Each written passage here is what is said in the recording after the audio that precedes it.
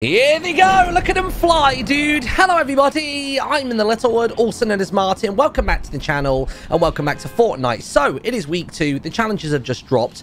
They're not all that complex this week, but this one here might throw some people off. Basically, it's to go to the Quinjet patrol site and find the loading screen. So, if you don't currently know what those are, essentially, the Quinjet patrol sites are any of the locations on the map where you see these sort of like white, weird Quinjet bird-shaped things on your map.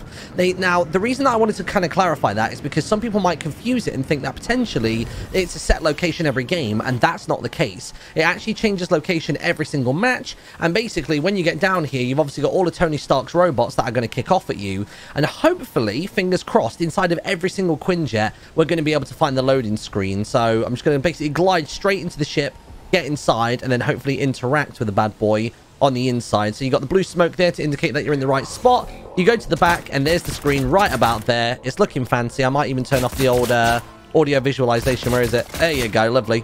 And we'll get our print screen and we'll search it. And there you go. We're all done. Now they're gonna ruin my day and ruin my life. Oh no, leave me alone. Leave me alone, please. I'm just a young tree. My bark is definitely worse than my bite. I promise you. Oh, God. There we go. Right. Thanks for watching, everybody. See you in a bit. Bye.